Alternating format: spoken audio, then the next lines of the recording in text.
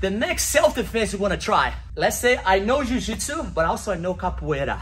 Now I'm gonna try to close the distance with Capoeira. I can't use my hands. Capoeira, we have like slaps, yeah, no punch, okay? Remember, I don't know anything about boxing, but I know Capoeira and a bit of wrestling and a bit of Jiu Jitsu. Let's see how we're gonna use this self-defense now. Let's take a look.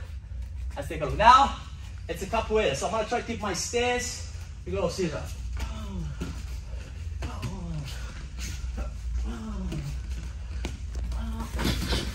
Now I know a little bit of wrestling. It's going down. When we get to here, we're good. No. Okay, so Capoeira, see a little bit, we can kick a little bit more, okay? So I can get my distance. Sometimes, yes, we can. People think that Capoeira, keep on going, Caesar. Capoeira is just a jinga, yeah? But I can, boom, get my distance. What? Then watch this. There it is. I close the distance. And then, right? Right? So Capoeira is a little bit different, okay? So we can use our kicks. And then now I have to make Caesar worry about, because as a boxer, I can close the distance and I can shoot. But again, we have to have the combination with the wrestling. Otherwise, we'll be in trouble. Right? So let's go. So here, same thing. We go here, make respect. See, now he has to think.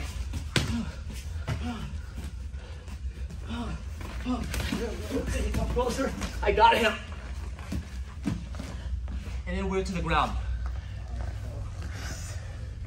So we're gonna try one more time, the Capoeira way.